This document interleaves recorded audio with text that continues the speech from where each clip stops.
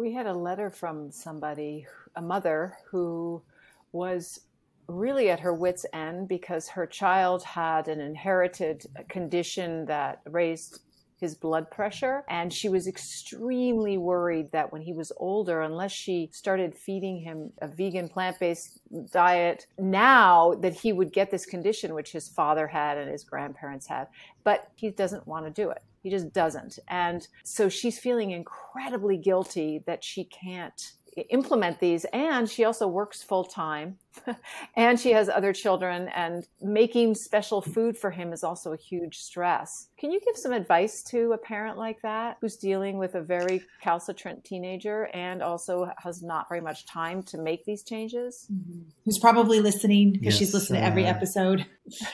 Yes. My sympathies.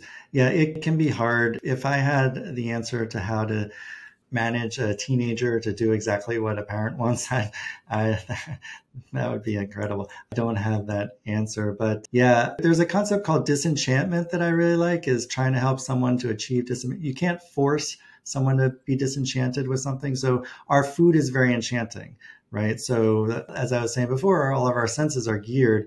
The smell of the bacon or the look of the cupcake, all of our senses are really geared towards seeking out and getting that high calorie food. We're very enchanted. So what I try to talk to families about is trying to achieve disenchantment. So think about a rose, that a rose is very enchanting, the smell and the thoughts of love and Valentine's Day and stuff. But if you grab the rose, underneath the rose might be thorns. So you pause, a person pauses before they grab the rose and think about the thorn. So that's what I try to teach people about, is to become disenchanted. So yes, I haven't had bacon in 8 years, that the smell still makes my mouth water, but then I know that if I grab the bacon, it has thorns. So it has all the environmental issues and the animal welfare issues and my health issues. So I become disenchanted with the bacon. So that's what I try to help people understand, is how to become disenchanted. So if this young man, if there was something learn about to become disenchanted, that hopefully maybe that would help him break that cycle of wanting those foods that are not good for his health. Mm-hmm. That's something that I try to work with on families too. And again, it's for the moment, because no teenager is necessarily concerned about their blood pressure. It's a very abstract concept that is going to cause problems in decades. That is so powerful. I can't even, very personal, super quick story. I was maybe like vegan for 6 months or something. And my husband and I were out to dinner at a restaurant, and I got a salad and I did the no bacon, no cheese, so we're in the South. So everything comes with bacon and cheese over lettuce. And I said all that. And it was a kind of dimly lit, dark restaurant, romantic little place. And the salad came and I started eating it, and there weren't any cheese, but I tasted bacon bits, real bacon bits. And I didn't say anything to my husband or to them. And in my head, I said, oh, this is so delicious. This will be the last time. And I ate it because it was already here. It's already died. It's, the whole thing you go through. And okay. So fast forward, I don't know, like 11 years later, like a long time ago then. And something similar happened, not on a salad. I burst into tears the second I tasted it. And I spit it all over the ground. It was outside at an outside event. And I was bawling. And that is such an example of disenchantment.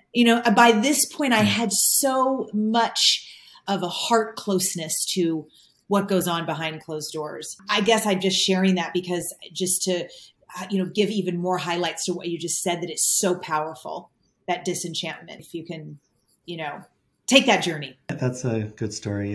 Unfortunate that you had the bacon. But another analogy that I like to make with the teenagers, so for fun, I'll ask a teenager, are you saving for retirement? And a lot of them are like, what? I don't even have a job. What are you talking about? And so I say, well, imagine you had $100 in your pocket. You could go out tonight and spend it and have a great time, or you could save it for retirement. You could put it in some bank or some investment. And then in 50 years, you'll have hopefully a lot of more money. And in 50 years, you can go out and, do whatever people in there, at that 2070 want to do for fun, because you'll have the money. And I'm like, eating healthy today is kind of like saving for retirement, right? So you eat healthy today so that later in life, you can do the things you want to do. sometimes I'm sure maybe that doesn't gets a little resonate at analogy. all with them. No, When no. I was a kid, I wouldn't. I'm trying to. But I mean, maybe an exceptional kid, maybe. I remember when I think I've told this story, when I was in 6th grade, Laura Van Doren, who was a very pretty senior in high school, came to our class to talk to us about smoking. Now, we had heard all the nurses stand up and point to those dirty lungs and tell us not to smoke. But when Laura Van Doren said, I quit smoking because my boyfriend said that my mouth tasted like an ashtray when he kissed me, that had an impact on me. Yeah. Just like the prom dress is much more apt to have an impact. But I respect that you're trying all angles, because it's true that different kids will react to different things.